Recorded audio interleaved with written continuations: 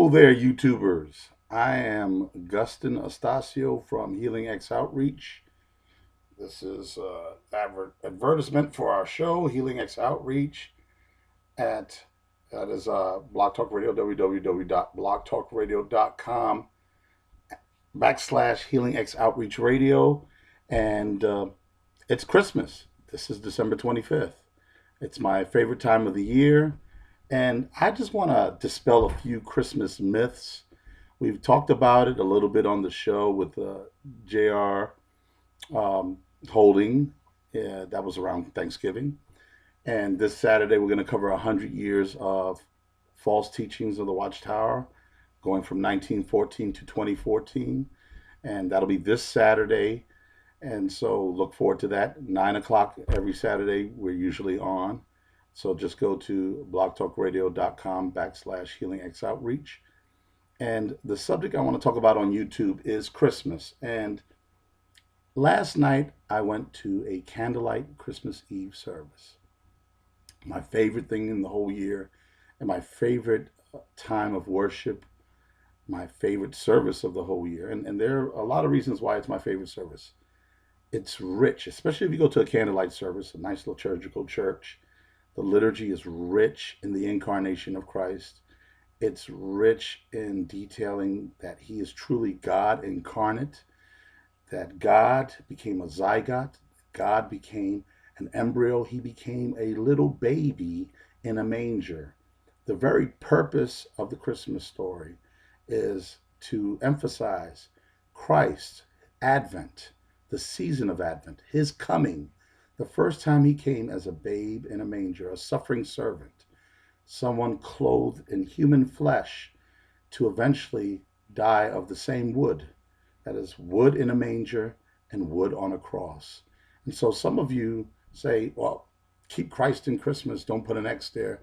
Well, actually, the very purpose of Merry Christmas with an X is to remind us that Jesus was born to die on a Roman cross. The X is the representation of a Roman cross. It's the Chi-Rho system, Chi-Rho cross that Constantine carried in battle. That is Emperor Constantine, and was one of many forms of execution by the Romans. They had crosses shaped like a triangle, crosses shaped like an X, and so that's why we use Xmas to remind us of Jesus' purpose and passion to come to die for people on splint of wood, and that is why he came. Now, the things I want to discuss is to dispel some of the myths, and that's one of those common Christian evangelical mistakes is the Xmas. But I want to talk about something that the cults and a lot of pseudo-Christians use.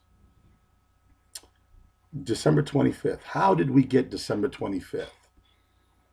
It's often said that this is the date of Sol Invictus, Saturnalia, the pagan gods of the Mithric religion.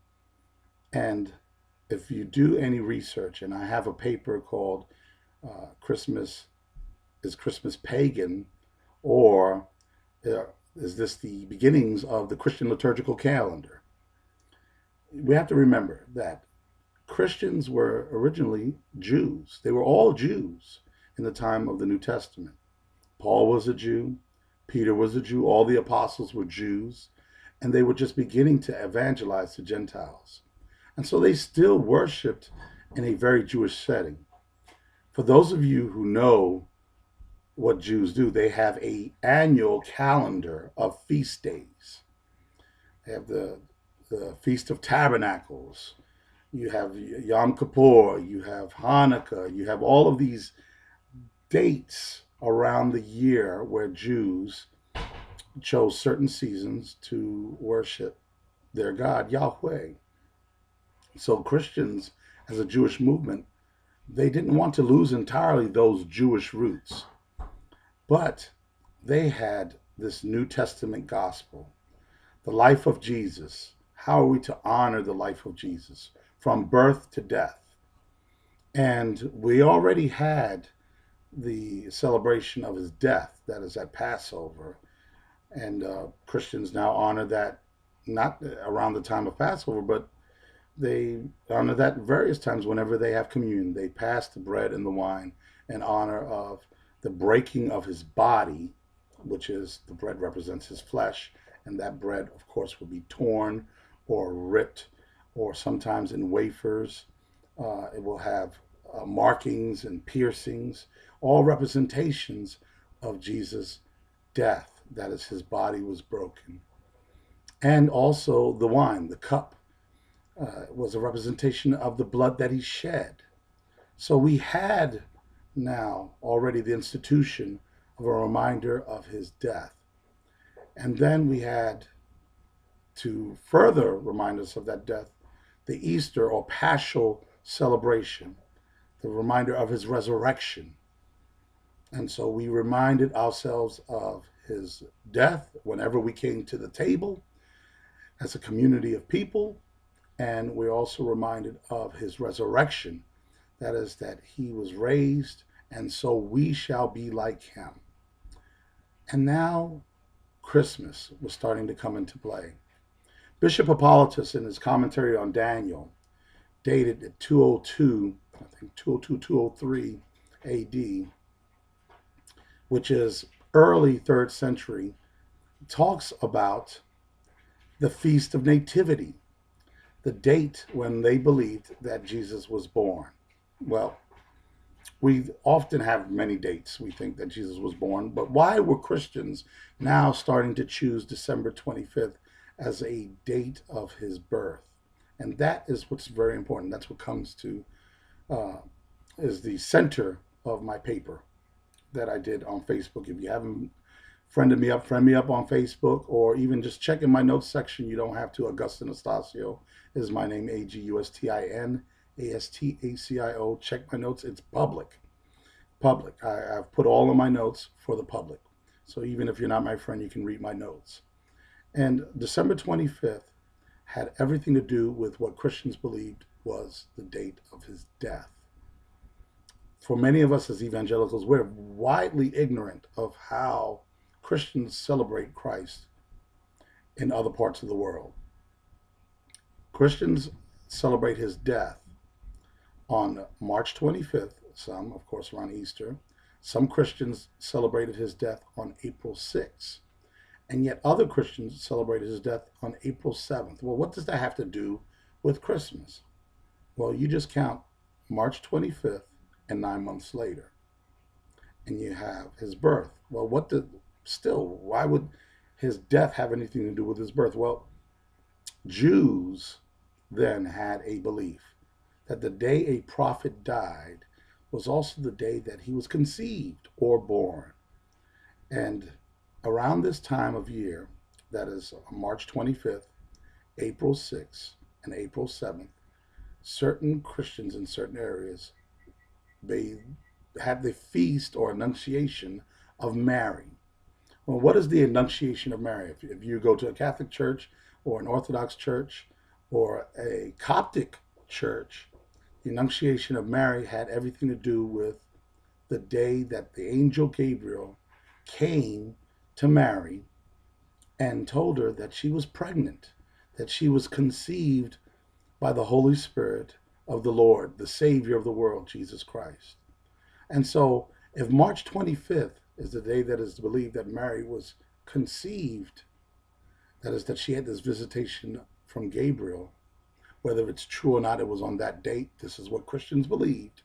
According to Bishop Hippolytus, according to Clement of Alexandria, these early church Christians, the Donatists, all of these early documents and early recordings of Christians that are extra biblical recordings, but the earliest recordings of trying to find the date of Jesus' birth and how we came to the feast of the Nativity we know as Christmas. And so March 25th, that is Western Christians in the Empire of Rome, believe March 25th was the day that Mary was visited by the angel Gabriel.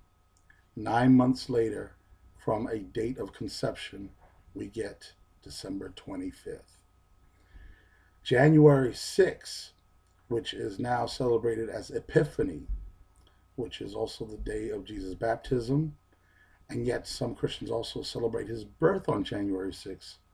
Goes back to April 6th. That is, Eastern Christians in the Empire of Rome believed that Jesus received that visitation, that is, Mary received that visitation on April 6th from the angel Gabriel to tell her that she was pregnant. And then African Christians, Coptics, Coptic Orthodox Christians, Ethiopian Coptics to this day, and I work in a building filled with Ethiopians who celebrate Christmas on January 7th. And so what we have is 3 days for Jesus' death and conception, March 25th, April 6th, April 7th, by 3 different regional groups of Christians. And then we have 3 dates where they celebrate the birth or the feast of the Nativity, the birth of Jesus Christ. And the common message amongst all 3 Christians is that God became human flesh. The incarnation. He came to be born in weakness. And this first coming, he is born in weakness. And why do we do Christmas? We are reminded that God came to become as us so that we could one day serve with him in heaven. You see behind me a Christmas tree. It's a beautiful tree, probably the best tree we've ever gotten. We got it from the firehouse. It's a Fraser fir. It's a beautiful Christmas tree, cut, and it is made of wood. And the tree represents the wood that eventually Jesus would die upon. He died upon a tree, Scripture says. And it is of wood in a manger, a tree cut down that he was born of. We decorate it with lights to honor Jesus as the light of the world. John chapter 1, verses 1 through 18 describes Jesus as light who have come into darkness, a darkened world. He is our light. The red represents the blood that he had shed. And the gold that we would decor a tree, the streets of gold that we will inherit in heaven because of his shed blood. And so I wish you all a very Merry Christmas. And you all, I hope you have received a new understanding of the Christmas celebration. A celebration that was already well underway in the late 2nd century, early 3rd century, had nothing to do with Mithric religions. In fact, Roubellion moved the Mithric religion, the Sol Invictus celebration, from August to December to compete against the Christians. And what happened? Well, we can see who won and who lost that celebration. The Mithric religion was a dying religion. And Christians, just like Paul, who used an unknown God, a statue, a pagan statue, to syncretize, that is to share the gospel through those common elements so that people can come to know the true S-O-N of God. And that's what we do. We can share through others those small truths in pagan religions because they're always lined with small truths. And we can share the fullness of the gospel in those small truths so they can come to know the true God, Jesus Christ. So may you all have a blessed Christmas, whether you celebrate December 25th, January 6th for my Orthodox Greeks and Turkish Christians, and January 7th for my Ethiopian Coptics. God bless you all.